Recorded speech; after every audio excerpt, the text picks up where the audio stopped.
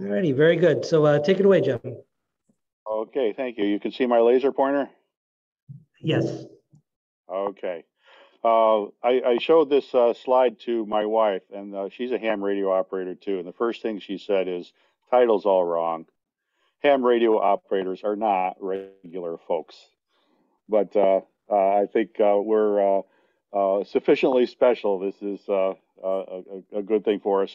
What I meant by for us regular folks is I'm talking about the concepts of Maxwell's theory.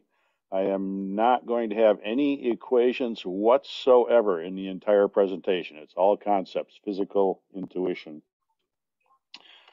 I'll talk about the discoveries that build up to Maxwell's theory. Also, people feel free to interrupt with questions. I love the feedback with a live audience, and it's a little harder virtually, but it can still work. So feel free to interrupt and to unmute and interrupt anytime you like. The discoveries that build up to Maxwell's theory and concepts and understandings, as I said, will be emphasized. Absolutely no equations. I have a book which has all the equations in it if you want later on. I'll give book suggestions for further reading and sites to see if you go there. There being Edinburgh, which is where Edinburgh, Scotland, which is where Maxwell spent much of his life. I had a problem with this slide. Ancients had static electricity, and they used cat fur and amber. Well, my wife and kids, they dearly love cats, so using cat fur would not work with them, would not fly with them. And I don't have any amber, so instead I used the entire cat and styrofoam. And just so you know, the cat did went into the box on its own, and it survived without any harm. But the thing to look on this is the styrofoam. You know, we see this, and yeah, it's kind of obvious. It's kind of a pain with the styrofoam peanuts sometimes sticking to everything. But you sit there and you think about it. Why do they stick there? You don't know anything about. Let's pretend you don't know anything about electrons and electric field and all that stuff. The styrofoam sticks to the cat fur. You know, that's magic. How does that possibly happen? The ancients also had static magnetism. By static, I mean does not change with time.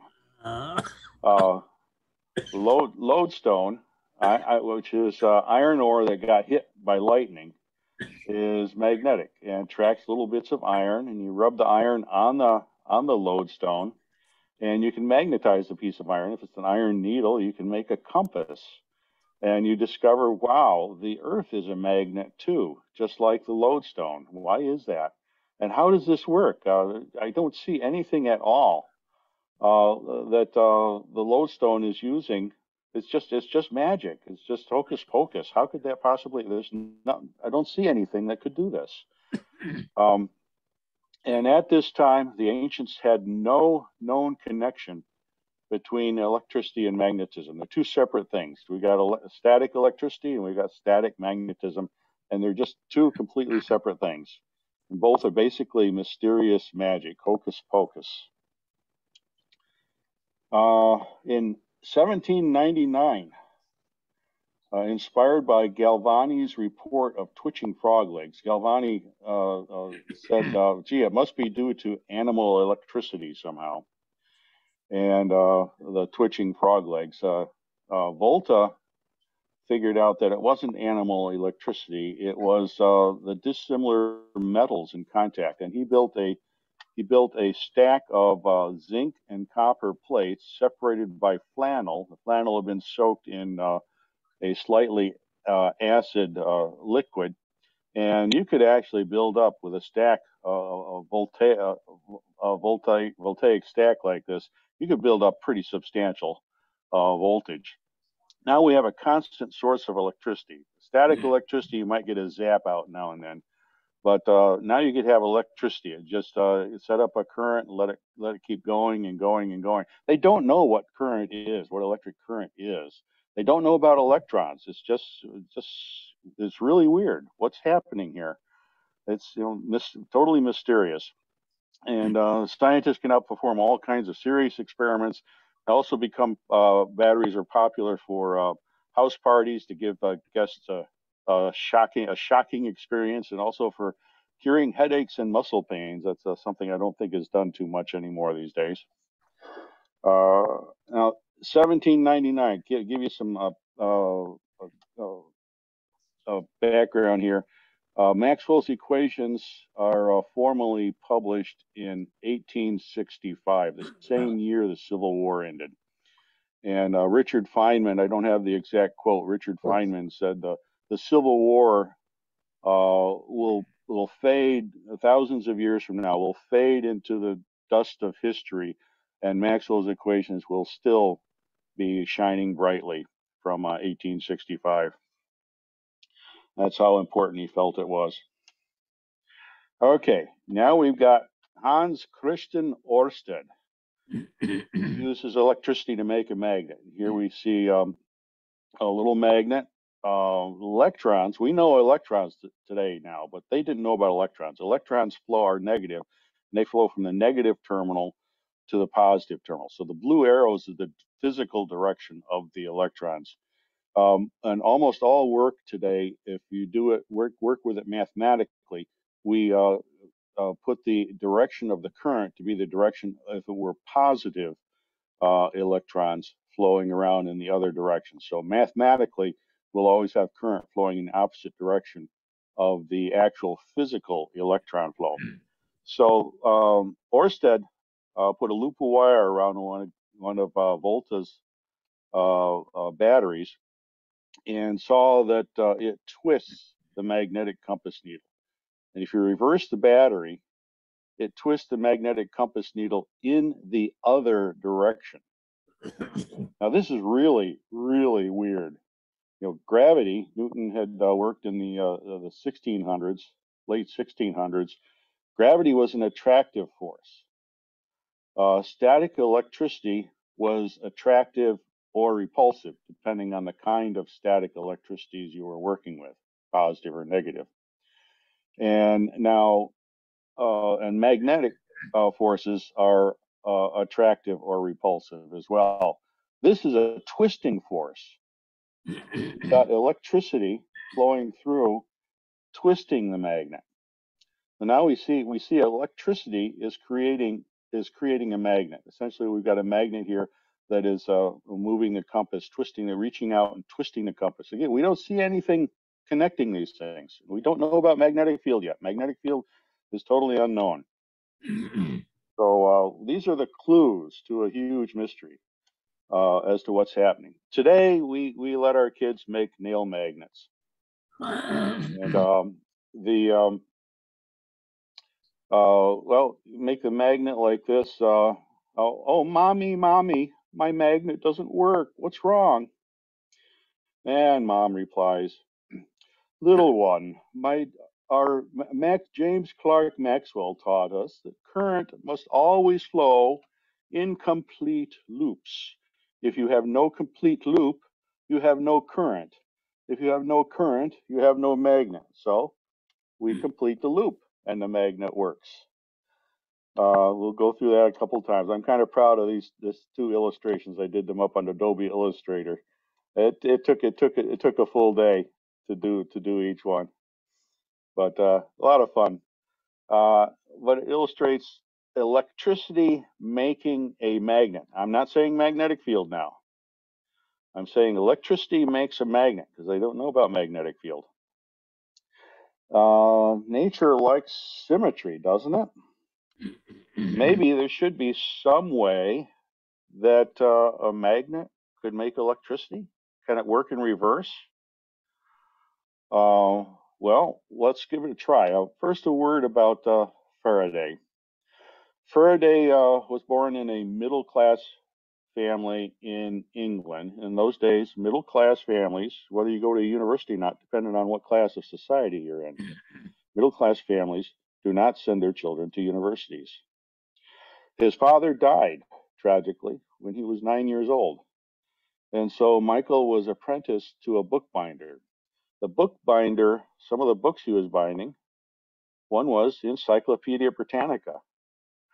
Faraday started reading articles in the books, the Encyclopedia Britannica that he was finding, and a couple articles, particularly on chemistry and electricity, he found absolutely amazing. And it's a long story, but he managed to get in good with Humphrey Davy of the Royal Institution. Humphrey Davy kind of took him under his wings and provided him with laboratory. And one of the first things he did, he actually used electricity to create a very simple motor. He published a paper on it, and Humphrey Davy was quite upset because Faraday forgot to reference Humphrey Davy's work in this area. So he shut Faraday down on electricity and told him to work on chemistry for 10 years. He did some fantastic stuff in chemistry, but at 10 years later, he comes back and returns to electricity. So he's encountered this question here. He sees electricity can make a magnet. Now, can a magnet make electricity? So he tries. He sets up this setup right here. He has an electromagnet, a voltage battery, creating a magnet. Now, can this magnet create electricity over here in the other electromagnet? And he tries and tries and tries. It just doesn't work. You know, sometimes you can't, you got to go with evidence here. We're in engineering and science. You got to go with evidence. You can't just believe what you want to believe. You got to believe what the experiments tell you. And the experiment tells you it doesn't look at the meter. The meter is at zero. Flat line zero. It just doesn't work. We're wasting the battery here. Okay, let's open the switch and we'll get on with life. Hold on. Did anyone see that? Speak up. Anyone see that? Someone unmute. Tell me if you saw it. Did you see It something went happen? negative. Yep, we saw it. Negative. Yeah, excellent. Good. Yes, the meter went, but wait a minute, the meter's back to zero now. But we disconnected the electromagnet and that made electricity. How does disconnecting an electromagnetic make electricity? Well, let's connect it back up and see what happens. Holy cow. Okay. Did anyone see that? What happened? Yeah, it moved the meter again Which way? to the positive. Yeah, it went positive. Cool. What is going on here? Let's run this. Maybe it's just a glitch. Maybe we're just seeing what we want to see. Let's run this again. Sure enough, we open it up and the meter goes negative. We close it. Whoa, the meter goes positive. Is that cool or what? We'll do it one more time. Meter goes negative. That's one important for a scientific experiment. It must be repeatable. We must be able to get the same result if we repeat the experiment, and we certainly do. It works beautifully. Okay. Faraday, no mathematical ability, but he has superb physical intuition. So he speculates there must be some sort of mysterious, invisible, he called it electrotonic state that surrounds the magnet. Now you can imagine all his scientific friends. Yeah, Faraday, you've lost it. You're going insane. The mysterious, mystical electrotonic state that surrounds the magnets. Yeah, right. Today, if there's any electromagnetics experts there, the correct name for this electrotonic state is magnetic vector potential field. I'm going to shorten that for this presentation, a little simpler. I'll just call it magnetic field. It's not quite the magnetic field. It's almost the same thing, but for practical purposes, well, it's the magnetic field. And what Faraday invented the concept of a field, which is mathematically a vector defined at all points in space. It can be different no matter where you move from one place to another, the vector can change. The electric field can change, the voltage can change, the magnetic field can change, and they all have direction and magnitude. Okay, we call it the magnetic field. And Eve speculated it is changes in this electrotonic state that causes these amazing electromagnetic effects. And we can make the changes by turning the magnet on or off, or as illustrated here, by just moving a magnet in and out. Move the magnet in and out, the small coil, move it into the big coil, and it move the small coil into the big coil, and it would make a reading on the, I guess this must be an ammeter of some kind over here. And you do that repeatedly, and you can get it going back and forth. What is this? Anybody know what this is called today? It's called a generator or a dynamo. We're using moving magnets to make electricity. That's a generator. We use one of these every field day. This is the exact principle that every generator works on. Is a moving magnet makes electricity, and that's what we use to do our field day operations. And that's what provides the electricity that comes out of our wall outlet. Only it's much bigger generators.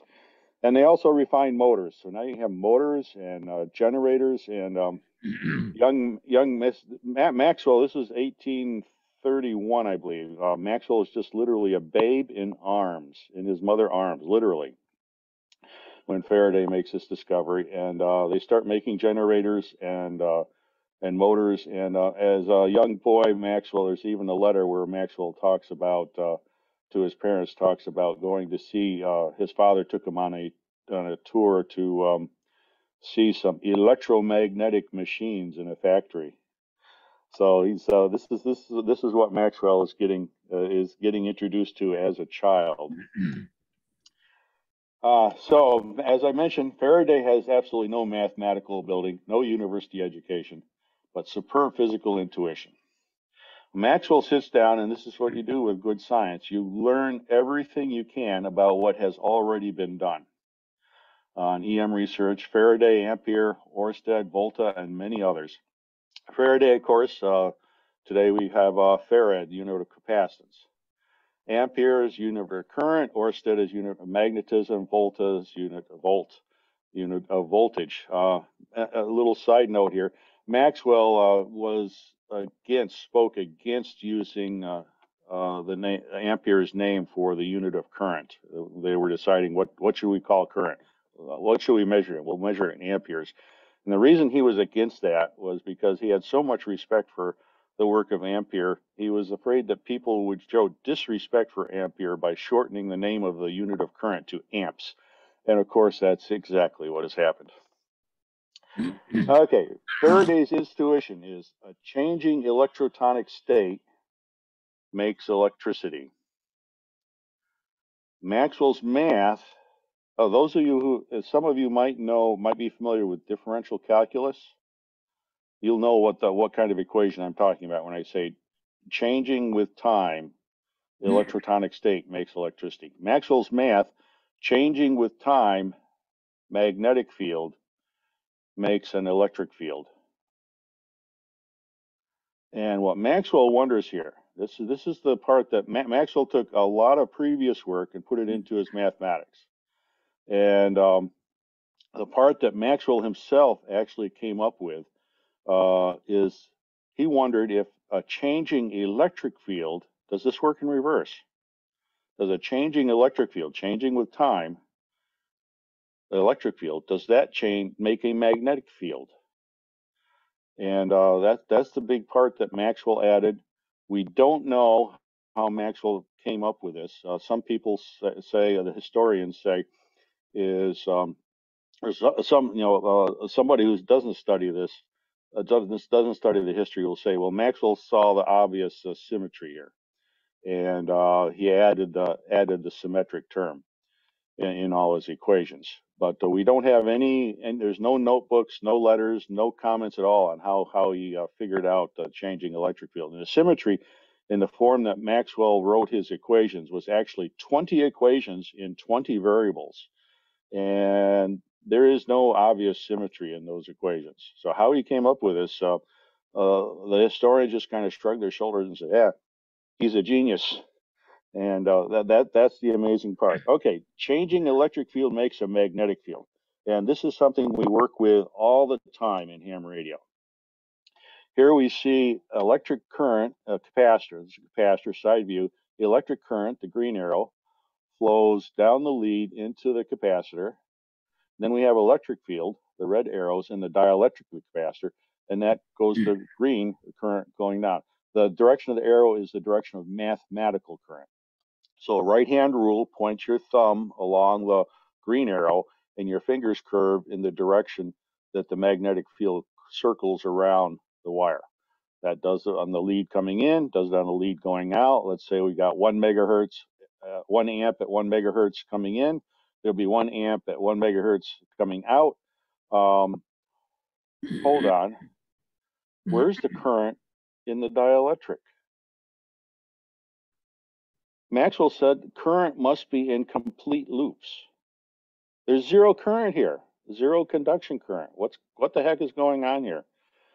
But hold on. We have a changing electric field. DC current won't go through the dielectric. We have a changing electric field. Say it's 1 megahertz. We have a changing electric field in the dielectric. Changing electric field makes a magnetic field going around. The magnitude of the magnetic field, Maxwell suggested, through his equations, is exactly the same as the magnetic field created by the 1 amp of conduction current up here and 1 amp of conduction current down here. This is called displacement current. And we have 1 amp of conduction current in the conductor, 1 amp of displacement current in the dielectric, and 1 amp of conduction current in the conductor. So now we have current flowing in a complete loop, including through the dielectric, as long as we include displacement current. Excuse me. Sometimes this is called polarization due to polarization of the dielectric. You have polar molecules, and the positive side the polar molecules keep flipping back and forth to create our dielectric constant. And what's amazing to me is this displacement current occurs even if the dielectric of the capacitor is a vacuum. There's nothing in there to flip around. You still have the polarization current. You still have a magnetic field around it. The changing electric field makes a magnetic field. And so Maxwell put this stuff in a bunch of equations. And let's start out with our source. We'll imagine an HT. This is the electric field. Now, a little bit of caution here. The electric field is not an arrow sticking out of your HT. What it is, the electric field, I'm drawing the electric field. This is from your HT, that's your transmitter, creating this electric field. That's what the transmitter creates. It creates a voltage across the terminals. The voltage makes an electric field. The electric field is at that point, right at the base of the arrow. It's not a stick sticking out. I have the stick sticking out here drawn that way to indicate how much electric field there is. So if there's, say, 100 volts, it'll be the electric field will be that long. It'll be high electric field, but it's just at that point.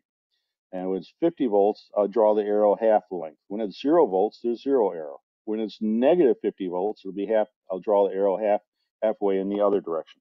Let's watch that again. And so it's a one complete cycle. This is a cosine wave as opposed to a sine wave. So that's what now we have an electric field here at the terminals. It's the electric field at the terminals, at your antenna terminals, that's changing with time. Now remember what Maxwell said, an electric field that changes with time creates a magnetic field. Okay, let's see what happens now. Okay, there's the magnetic field. Something funny about that magnetic field. Look at that, negative magnetic field, positive. Positive electric field makes positive magnetic field. And negative electric field creates negative magnetic field. The magnetic field is at right angles to the electric field. Faraday didn't have that, but with all the other research results that Maxwell put into Maxwell's equations, that comes out. That comes right out of the equations. The electric and magnetic field are at right angles to each other. Always. There are no exceptions to this. Well, okay, one exception. If it's static electric field, you can have a static magnet and a static electric field, and you point them in any direction you want. But in that case, Maxwell's equations are decoupled. So for time varying fields, anything that's RF, the electric and magnetic fields are always at right angles to each other.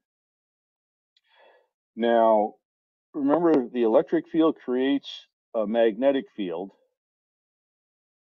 Changing electric field creates a magnetic field. It creates an electric, changing electric field creates a magnetic field that changes with distance. Those of you who know a little bit of calculus, changes with distance. You'll know what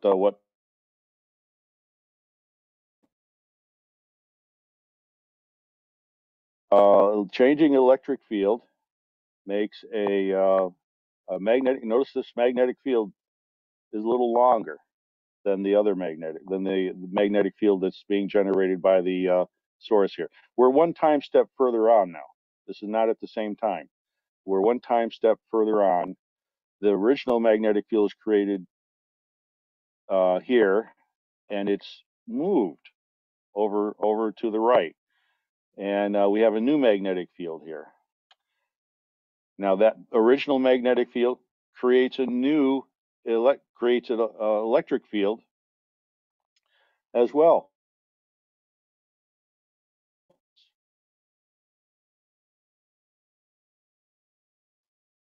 Hold on a second here. Okay. So we've got electric field that creates a magnetic field a little further away. Magnetic field that creates electric field a little further away. The electric field creates magnetic field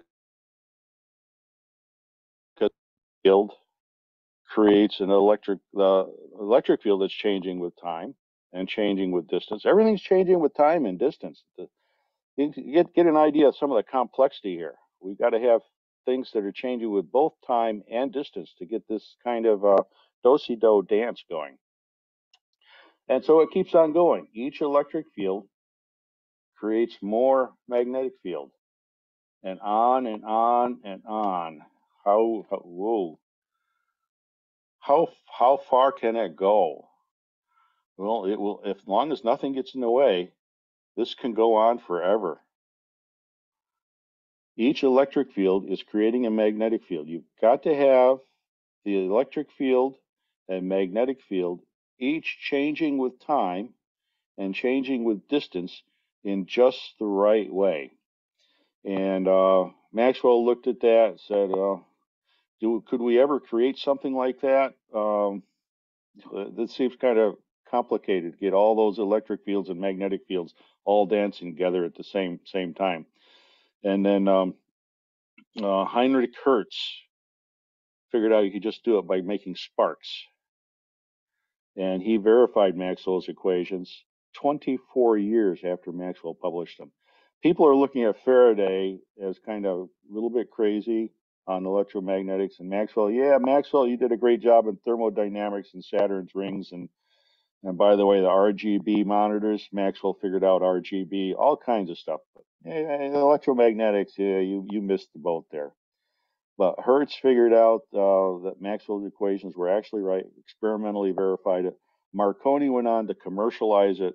And I got into ham radio. My father had a rig that he had built, Para 807s, prior to World War II. And I looked at it and said, Dad, what is that stuff? And he said, oh, that's my ham radio gear. You can talk to people all over the world with it. And that just absolutely floored me. I was totally amazed with that, and I became obsessed with figuring out how all that stuff worked.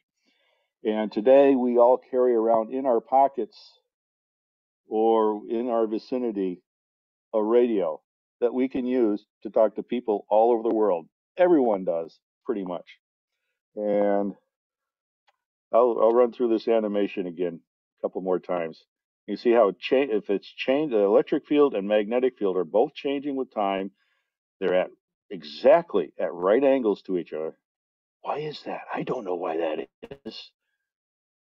That's amazing. You can get this wave a traveling wave that propagates. Maxwell sat down when he came up with the equations. He sat down. There's something called epsilon and mu, the dielectric constant for a dielectric capacitor and the magnetic permeability for the inductor. You can take epsilon and mu of free space and calculate the speed of this electromagnetic wave. And then he compared it to the mechanically measured speed of light. And they were almost exactly the same answer. So from that, he concluded, wow, light must be an electromagnetic wave. And notice also the oscillations are transverse to the direction of propagation. Sound waves, they're longitudinal oscillations.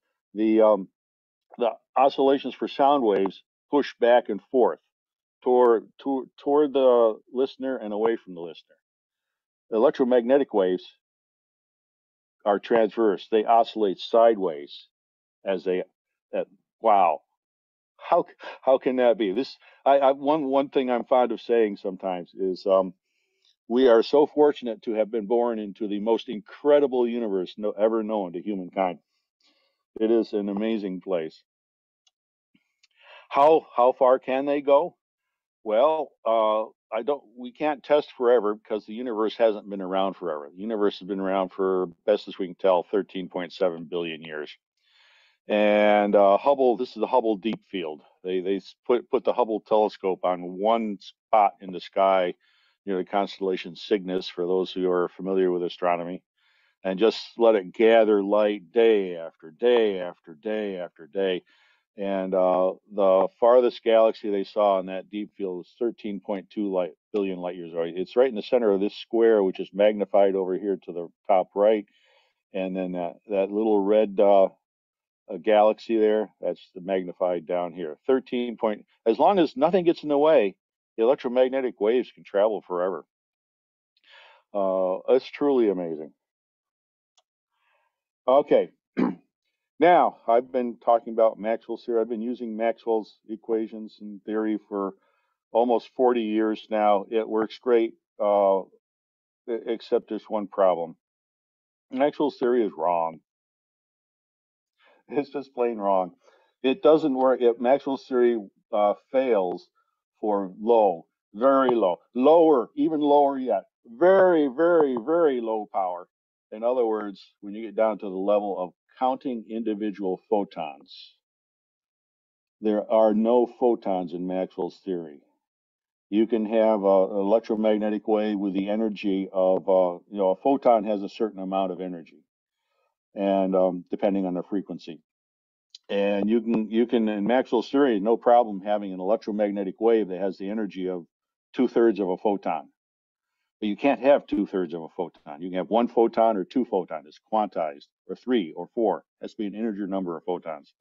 There are no photons in Maxwell's theory. So if you get down to where you're counting individual photons, Maxwell's theory doesn't apply anymore. And instead, something called QED, quantum electrodynamics, which includes photon-electron interactions, and is very probabilistic and completely counter to everyday physical intuition. Quantum theory does that. It includes photons and all other electromagnetic effects. QED is very hard to use for RF. Huge amount of calculations, and we can come up with essentially exact answers for almost all RF problems with Maxwell's theory. So we stick with Maxwell's theory for just about everything.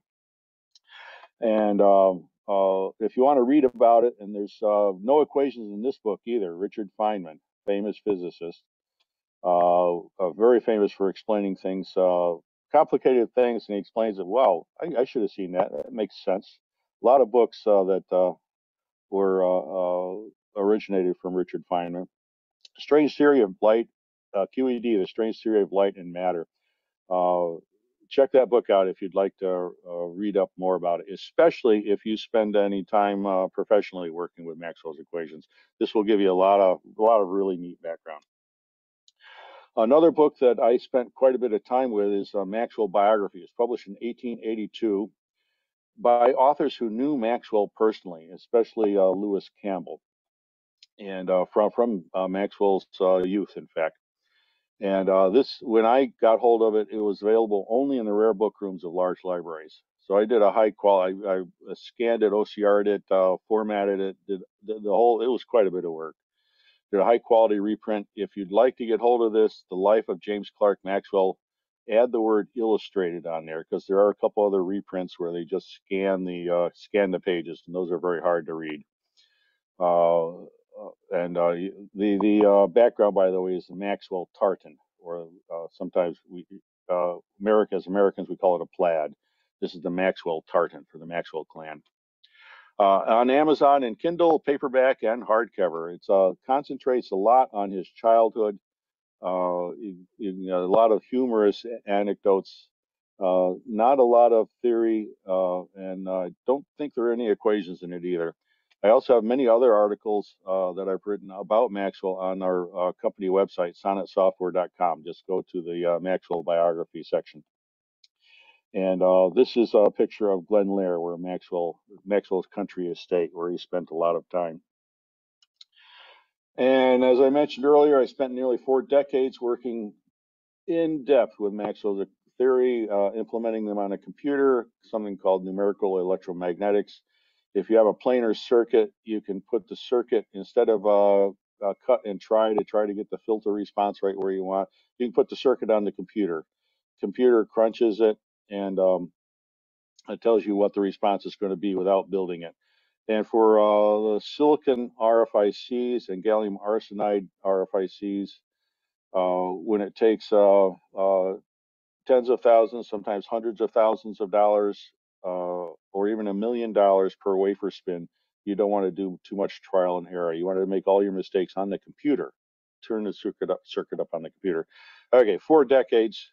If you're okay with math, it uses nothing more than sines and cosines and some vector calc. Oh, there's an equation. I said there are no equations. Got an equation in the cover of the book. Okay, that's the kind of equation we deal with all the time. If that's something you feel like could be a friend, this will be a book for you. If that looks like an enemy, enjoy the anecdotes in the book, but the equations won't be of much use to you. And I have that on Amazon in paperback and hardcover. That was my COVID project. I spent 40, almost 40 years worth of theory. I spent COVID developing that and printing it up. If you go to Scotland, and if you're really into RF, microwaves, the electromagnetics, that sort of thing, I highly recommend this. Visit the Maxwell statue in Edinburgh. It's on the end of George Street. They're moving it a little bit here. The George Street area is getting reworked quite a bit, but it'll be close by there. This little disc is Maxwell's color wheel, which he used to figure out that RGB are the primary colors of light, and that's what we use on our monitors today. And I have an article about the statue at sonnetsoftware.com. The title of the article is Toby's Statue, Spoiler Alert. Toby is the name of the dog. Maxwell always had a dog. And the end of the article, I won't spoil this one, but the end of the article, based on Toby, is I put a twist in there that if you have a high degree of empathy, you'll walk away crying. I can't, it's hard to talk about it, just even thinking about it. It'll be a very moving article for you.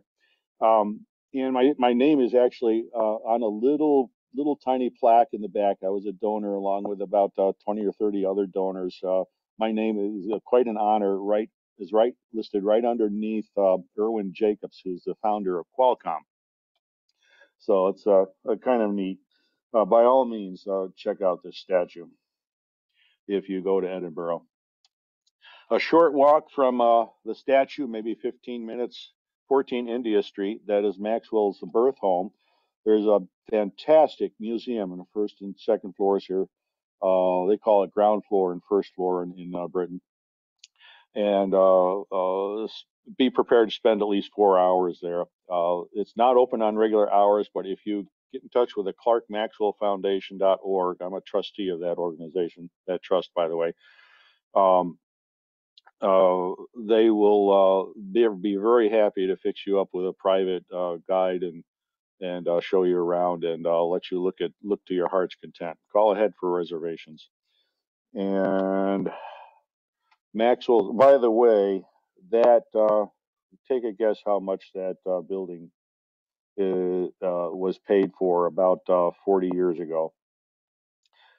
£1 million. Real estate's very expensive in this part of Edinburgh. No telling what it's worth today. We're very fortunate to have that in the hands of the foundation. Maxwell's estate. This is how I first saw it in 2006. Extreme rural southwestern Scotland. A small village called Castle Douglas near Dumfries. Take your GPS if you drive there. It's a couple hour drive to get there. You can take part of the trip by train if you want. If you do go to Glenlair, be sure and stop in Lockerbie. They have very nice memorials for the tragedy that happened in 1988 there, which I have difficulty talking about even today. Fire in, I think it was 1912 or 1928, something like that, left Glenlair close to total collapse, as you can see here. This is how I first saw it in 2006. This is what it looks like today. This portion was built by Maxwell's father. It's been most of the right-hand portion has been entirely restored as a private residence. The large great room and the rest of the building is Maxwell's. Was built by Maxwell. The roof was in danger of collapse. We had all the slate shingles removed, all the rafters completely replaced. The shingles were put back exactly as they had been taken off. The people who are doing this are really class. The stones needed repointing. The cement holding them together was rapidly decaying. They were repointed. We put windows in, cleaned things up. There's a nice little visitor center here with some beautiful exhibits in the entry foyer, and the door was a door that Maxwell used. The steps are the steps that Maxwell would have climbed up. They had to pull the steps out of the garden in the back. Call ahead, glenlair.org.uk. Captain Duck, retired British Navy, Duncan Ferguson, owns the building. We work closely with him in restoring it, and he tells a funny story. He's an electrical engineering by training, and he walked up to the professor teaching him electromagnetics class, and he said, "Oh, you know, I live in Maxwell's home in Glenlair," and the professor didn't believe him. Yeah, you're kidding me. Yeah, right. No, he really did. But if we hadn't taken action on this, and it was fairly expensive too, it would just be a pile of rubble today. In conclusion, first off, this is a sketch of Maxwell at about 2 or 3 years old, and look at those eyes. You can see they're full of energy. This kid's going to be a handful, and he's going to be curious about everything. He's clutching on an owl. His cousin Jemima Blackburn had 2 owls, so I think it's actually this is actually a real owl and she's a world-class artist. She did this sketch. And look at the expression of the owl's eyes. The owl is terrified. Maxwell did go through life with all 5 digits on both hands. It looks like they missed the thumb for the sketch, though.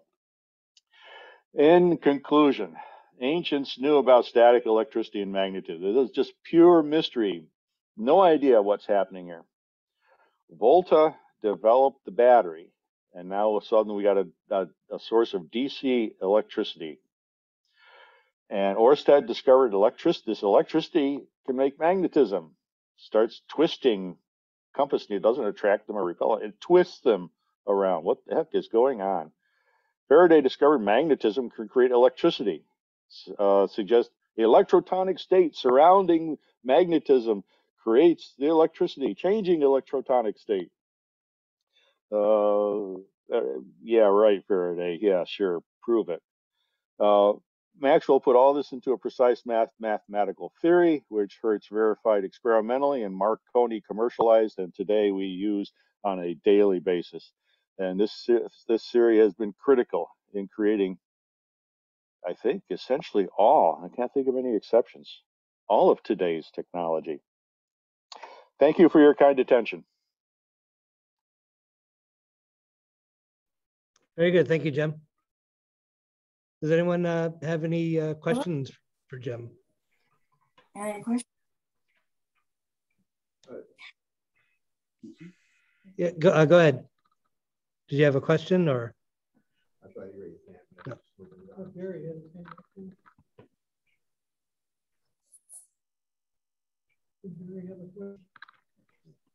Actually, I'm gonna stop the recording here.